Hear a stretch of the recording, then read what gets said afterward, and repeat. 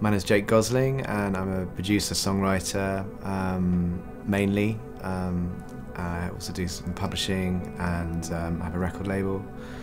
I'm known for working with the likes of Ed Sheeran, Paloma Faith, the Libertines, Shawn Mendes, more recently Major Lazer. Getting into production was something I sort of fell into.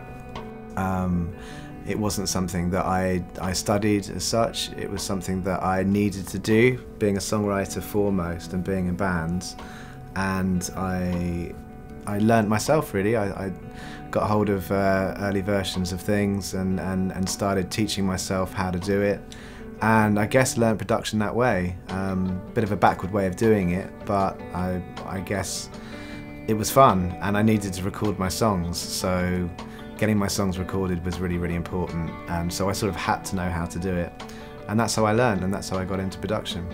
I was first recording for free people, writing songs with them, and then recording them, and then I was experimenting.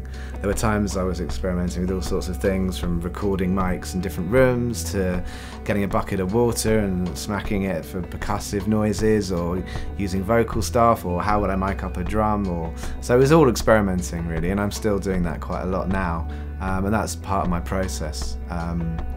And from there, it's obviously you improve. We hope you improve. And yeah, and then it started to become something that I was more known for and had some successes with that. But I very much come from it from a very sort of analog point of view.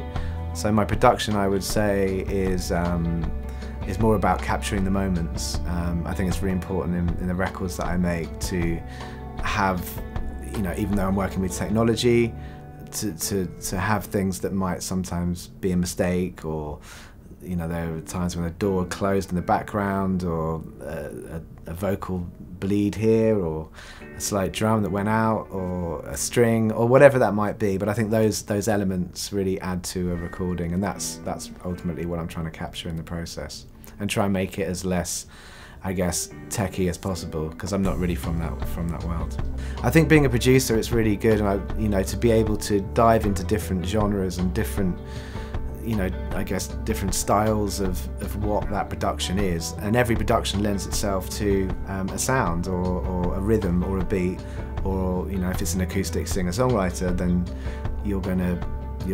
that's the style of what that is. But you can blend those styles, you can mix those styles, and I think it's good to do that. I think there's such a melting pot of music around that it's nice to be able to go, well, with Ed Sheeran, for example, there were hip-hop beats, I guess, loosely in with a singer-songwriter thing, and the way Ed would write, or I would write, would be very much built around the fact that it would be rhythmical and stuff like that.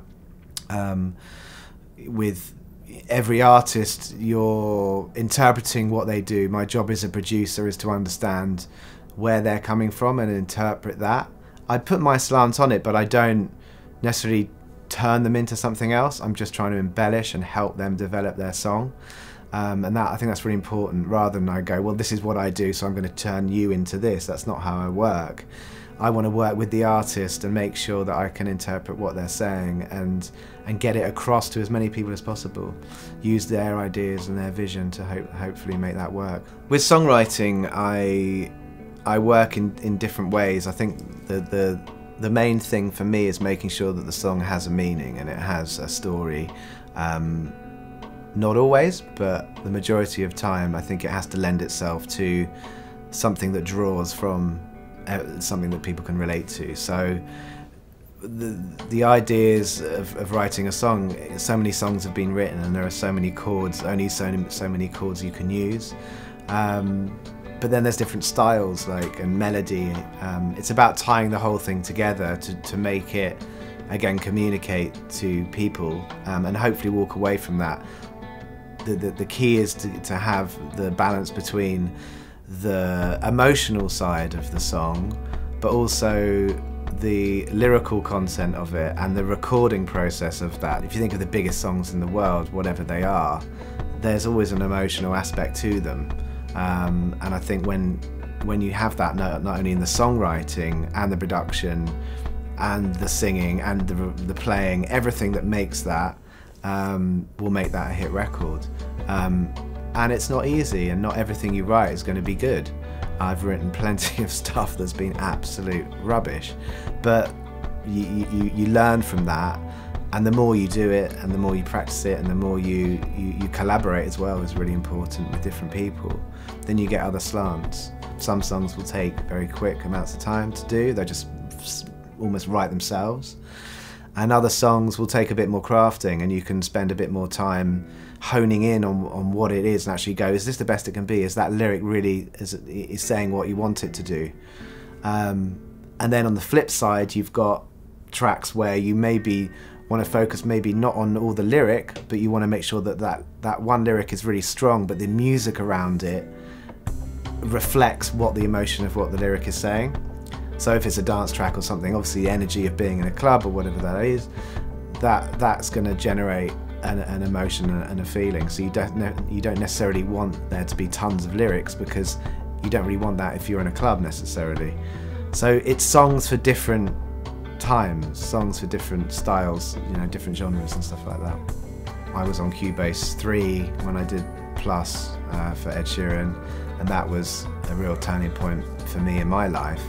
And looking back on that, it was something that I tried various other DAWs, and that one, you know, Cubase resonated with me, and it was something that I could work really, really quickly on.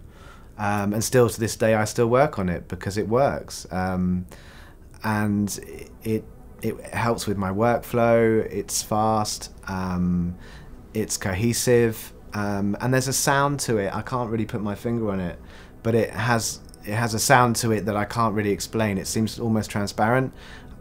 Maybe that's just something I'm hearing in my head, I don't know. But for me, it just gives me air, it gives me space to be able to go, okay, well, if I put this sound in and that sound in, then I know where I'm going with it. It's only something that I guess I'm still trying to work out.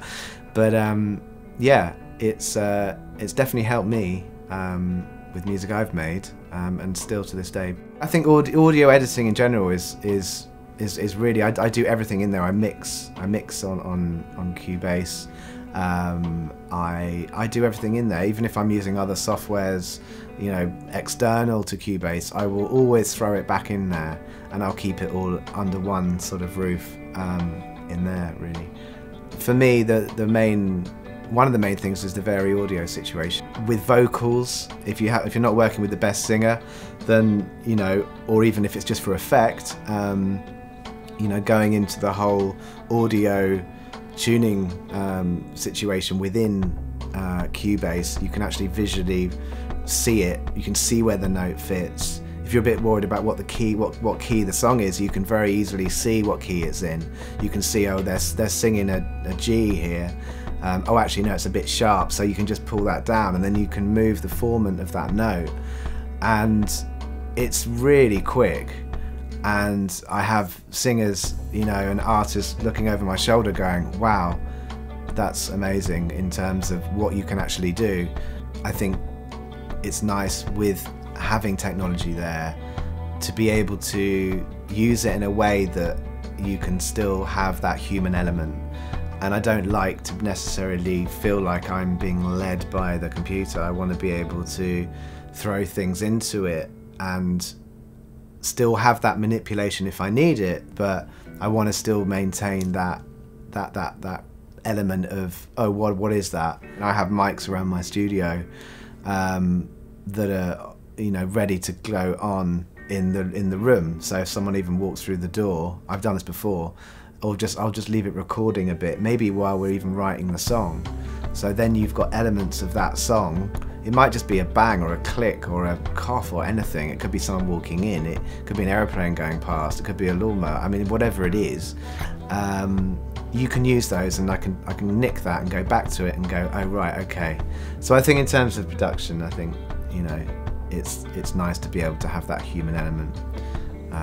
When I listen to those old records, you know, and the drummer went slightly out here and there, the guitar was a bit baggy here and the tuning wasn't quite on. There's something quite nice about that, I think. So I want to maintain that one and not turn it into some sort of, I guess, flat image. I want it to feel like it's got depth to it and feeling.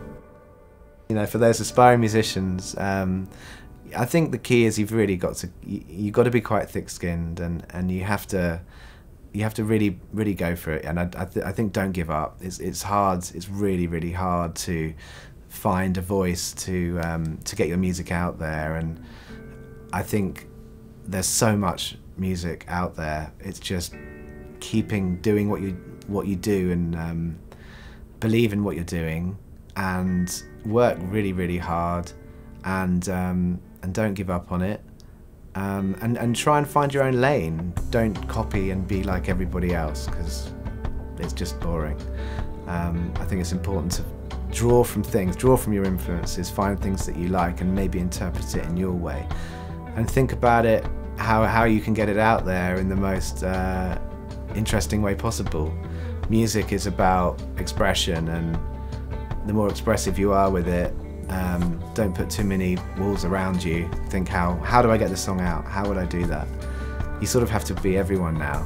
You can't just be the songwriter, unless that's, you know, maybe that's just what you want to do. But if you're the artist, you sort of have to wear a few hats now, and you have to get it out, and it will happen.